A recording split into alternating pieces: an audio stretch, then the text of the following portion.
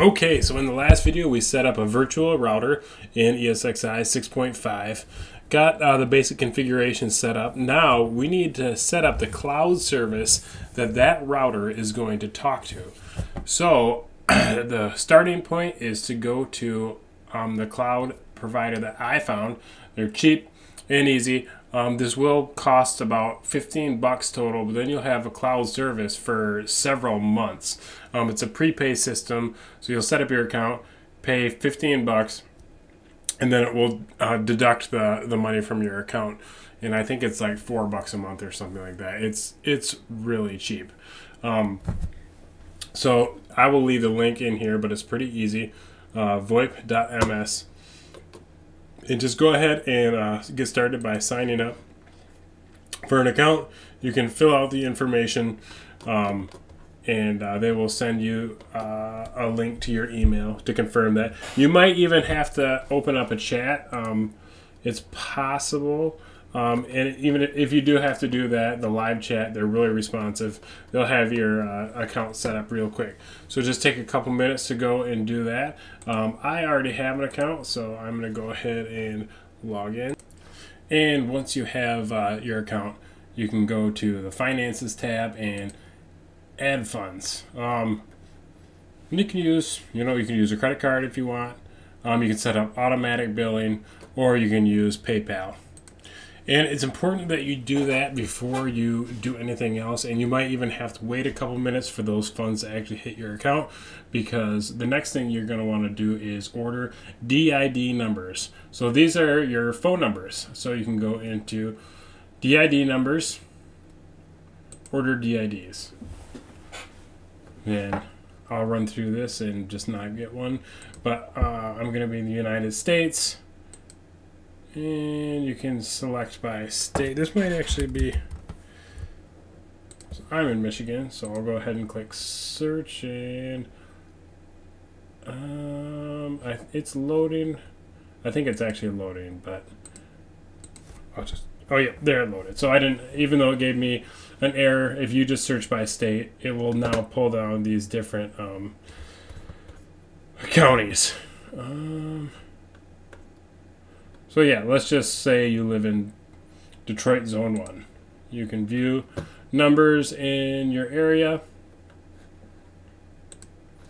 And there you go. You can get a 313 number if you want.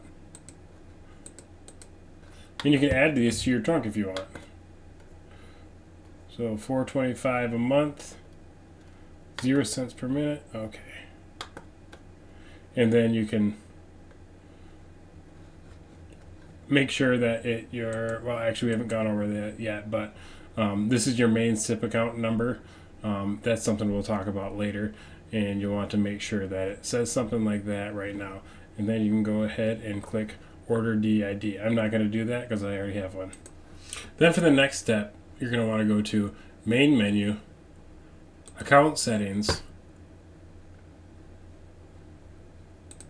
inbound settings, and make sure that the device type is set to IPBBX server asterisk or soft switch. You can do like that magic jack type of thing, or buy your own ATA, and it'd actually be a lot simpler than having your own full-blown call manager. But we're trying to set up a full lab, so that's what we want. We want the IPBBX server asterisk or soft switch.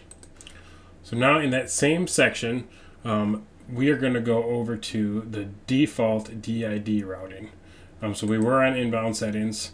We are going to go over to default DID routing. And I'm going to get out a notepad, and I am going to be ready to jot a couple things down. So you can choose which POP server you're going to use. So I would use one that's close to your location.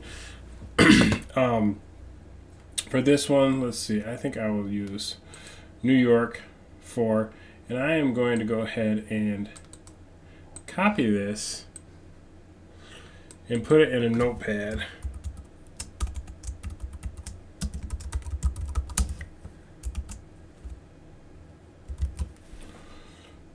And then if I go down, this, I'm going to want to take note of this main account SIP number, because that will be used for authentication as calls are sent to this trunk.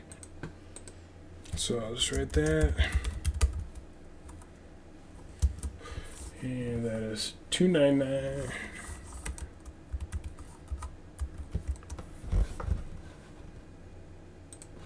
And I'm also going to want to document my DID number. So for that, you go to DID numbers, manage DIDs. And I'm just going to copy and paste that.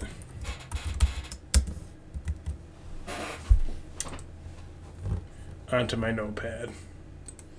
And another thing that we will need for our router to forward to this cloud SIP trunk is the main SIP IAX password. I would just set random password and send email. They will just get a random password for you, and they'll send that to your email address, and then you will be able to use that to register your voice gateway. And that should be about it for this portal. So if you go to main menu, portal home, you'll see your balance, your DIDs, and then down here, main account registration status. So when our router is set up properly and registered with this cloud service, this will turn green and it will say registered. And that's it for this video. In the next video, I will actually go back into the configuration of our virtual router and register this so that we can start making outbound calls. Thank you so much for watching. If you enjoyed it, please like and subscribe, and there will be more videos to come. Thanks.